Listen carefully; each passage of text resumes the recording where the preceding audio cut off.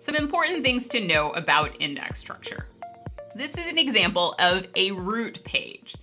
Root and intermediate pages, they have key columns only. If your index has included columns, they are not on those pages. The values given for those key columns, like these samples, they are simply guideposts, so that if we are trying to seek on the leading key column or the first two key columns or all three key columns in this case, we can use them as guideposts to direct us efficiently through the tree and only read the pages that we have to read.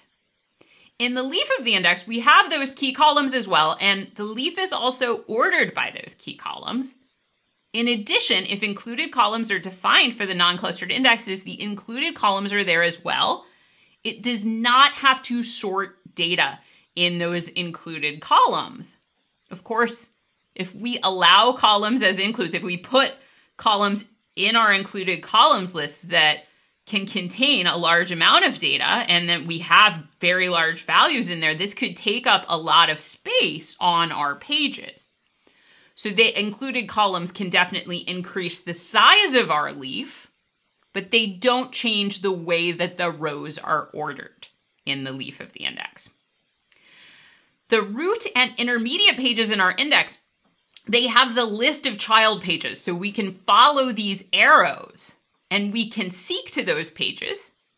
And then when we have more than one page at a level, which is true for everything except for the root page, those pages know about the previous page, if there is a previous page, as well as the next page.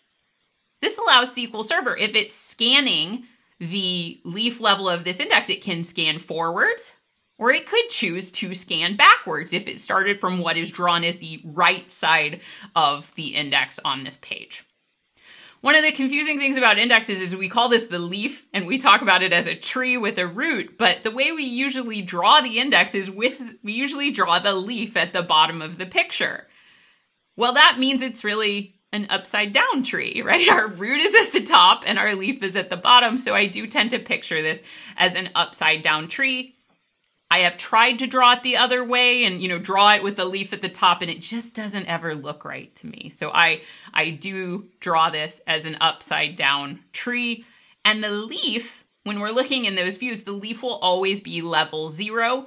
The root of our index may have different numbers depending on the depth of the index required to keep track of all of the information.